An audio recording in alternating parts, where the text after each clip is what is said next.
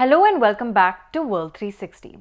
How did a Chinese envoy in France create a major diplomatic mess? Why did Japan snub South Africa for the upcoming G7 summit in Hiroshima? And lastly, how has violence in Sudan affected its 7 neighbours?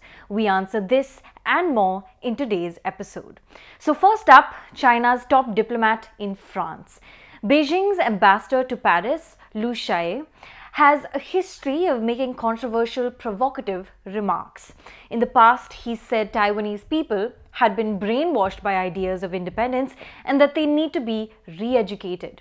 But Liu's latest stint has created a diplomatic mess that seems to contradict the stance of the Chinese government itself. Last Friday, in an interview with French broadcaster LCI, the Chinese ambassador questioned the sovereignty of the former Soviet countries. He said, "The countries of the Soviet Union have no effective status in international law because there is no international agreement to recognize their status as sovereign countries." Now, this sparked outrage, especially among countries like Lithuania, Latvia, and Estonia. Liu was later summoned by the French government, and it was communicated that his remarks were considered unacceptable. Now, we're all familiar with China's wolf warrior diplomacy, an assertive style of diplomacy adopted by Chinese diplomats ever since Xi Jinping took over as president of China. But the Chinese government didn't seem to back Liu on his latest remarks. Instead, it appeared to go into overdrive to assure its European partners that this was not the stance of Beijing. In a press conference earlier this week, the Chinese Foreign Ministry clarified that China respects the status of the former Soviet republics as sovereign states after the Soviet Union's dissolution. The Chinese embassy in France also appeared to have taken down a transcript of Liu's interview on its website on Monday. The embassy also later notified that Liu's comments were not a statement of policy, but an expression of personal views. There could be some deeper implications of Liu's remarks. This controversy doesn't bode well for China's efforts to be seen as a peacemaker for Russia's war in Ukraine and its recent outreach to Europe. Meanwhile, the Latvian foreign minister has called for a complete retraction of Liu's statement. Perhaps the Chinese embassy in France's decision to take down the transcript of the interview was a sort of step in that direction. Now on to our second topic, the G7 summit, which South Africa won't be attending. In what appears to be a snub, Japan, which is set to host the G7 summit in Hiroshima next month, has invited the African Union, but not South Africa. Now, South Africa has been a regular attendee of this conference. Its president has attended every G7 summit since 2018. So what's the reason behind this snub? Well, there could be a host of factors, but we've zeroed in on 3. First, it could be a tit-for-tat move, given South Africa declined to attend Japan's own major summit with African leaders in Tunisia last year. The TICAD summit, which stands for Tokyo International Conference of African Development, has been held every 3 years since 1993, so it's a big one to miss. Now, a second factor could be that this snub is a reflection of diverging interests between South Africa and Japan vis-a-vis the Ukraine war. South Africa has refused to condemn Russia's invasion of Ukraine, which is sure to have irked Japan, which has joined Western sanctions against Russia and has laid more and more emphasis on the need for like-minded countries to band together. Also, South Africa has made efforts to maintain good relations with Russia and China since the war broke out. In February this year, the 3 countries held a 10-day naval exercise, which overlapped with the first anniversary of the war in Ukraine.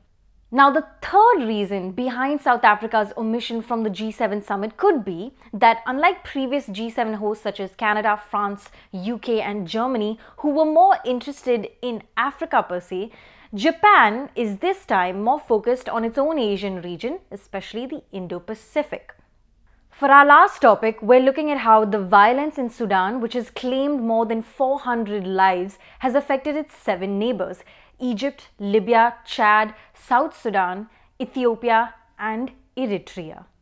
Now, these 7 countries have varied stakes in Sudan. Let's start with Egypt. Egypt shares close political ties with one of the 2 sides which are fighting, Sudan's army chief. But the other side, led by the deputy of the Sudanese army, or the RSF, is believed to be backed by the UAE, which is a major financial supporter of Egypt. Also, Egypt has taken in millions of Sudanese over the years. More so, Egypt has viewed Sudan, or rather its military chief, as a key ally in its long-running dispute with Ethiopia over the controversial Renaissance Dam. Let's now look at Ethiopia. Ethiopia and Sudan have fraught tensions, mainly because of border skirmishes, most recently in Tigray. Now, we just mentioned the Renaissance Dam, which Egypt has opposed. There are fears that if the conflict in Sudan continues, it could threaten Ethiopia's $4 billion Blue Nile Dam, which Sudan says could present a threat to its own Nile dams and its citizens. For Chad and Eritrea, it's more of humanitarian concerns. Chad is already hosting about 500,000 refugees from Sudan and fears its public institutions could face more pressure if more refugees cross the border. On the flip side, Eritrea worries about its 1.3 lakh refugees and asylum seekers that are currently in Sudan. In recent years, Sudan has emerged as the main route for Eritreans fleeing repressive rule in their own country. Many Eritrean refugees in northern Ethiopia fled from their camps during the Tigray War between 2020 and 2022. Eritrean refugees in Sudan could face a similar plight if any conflict beyond Khartoum escalates. Now, Libya and Sudan are both conflict-hit countries. Sudanese militia fighters played a part in the conflict in Libya in 2011. There have been tensions between the two countries with regard to one providing refuge to the other's rebel groups. Now, if we look at South Sudan, which declared independence from Sudan in 2011, it's more about oil revenue. 95% of South Sudan's public revenue relies on oil revenue, and Sudan is crucial to these oil exports as a critical pipeline runs through Sudan to a port on the Red Sea. Therefore, from South Sudan's perspective, it's worried about whether fighting in Sudan could inhibit these oil exports, or worse, if it results in damage or attacks to the pipeline. Lastly, let's look at the CAR, or the Central African Republic. Like Chad, this is a war-torn country, and in the north of the country, rebels are potentially linked to forces in both Chad and Sudan. There are also ethnic and trade linkages between populations in northeast CAR and Sudan, which could be greatly affected by the ongoing conflict in Sudan.